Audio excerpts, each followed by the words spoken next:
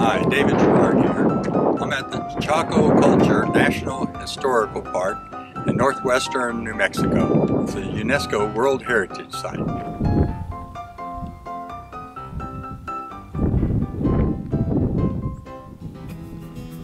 And we really don't know why. Here it is, 1000s that this was built, and Bonito had kivas all over the place, great kivas. And we think that that position was located right to see that rock out there for Hot View. It was in the perfect location. They didn't want to cover it up with walls and materials. They wanted to have it exposed for that south direction. So as you're looking for Hot View behind you, what this picture points out, there's the ramp on the right side.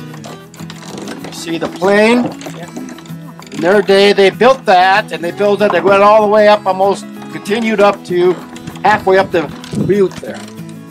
And then they followed a trail around the south side, and on the top of the butte, up here where this arrow is on my picture, but the whole top ring around the top has a lot of evidence of someone actually living up there. Maybe 2 or 3 people. That was a significant sun-watching vantage point. We happened to be up there in the 70s looking at this kind of stuff. Look at the markings on the rock. We have a whole crew of people that go around and check on the rock art to see if it's not getting damaged. And of course, a lot of people were going up there in our time. You could get up there in those days. So in the June of 1977, a crew was up there, just happened to be the summer solstice. And they climbed in behind these 3 slabs, which are up on the left, top of the left, up there, that first major perpendicular line at the very top. There's some slabs like this right there below it. And while they were having lunch, they noticed a light come through and split a sundial, which was behind those slabs.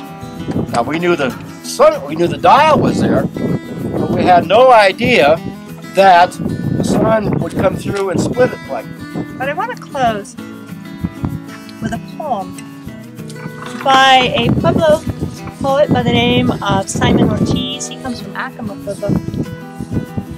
So it's called Land and Stars Are the Only Knowledge. North, west, south, and east, above and below and all around, within knowledge of the land, we are existent. Within knowledge of the stars, we are existent. By this northern mountain we live. On this western peak we live. In this southern canyon we live. Upon this eastern mesa we live. Under the sky above we live. Above this earth below we live.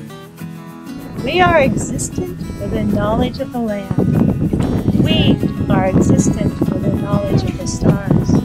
All around and below and above and east and south and west and north. This is our prayer. This is our knowledge. This is our source. This is our existence.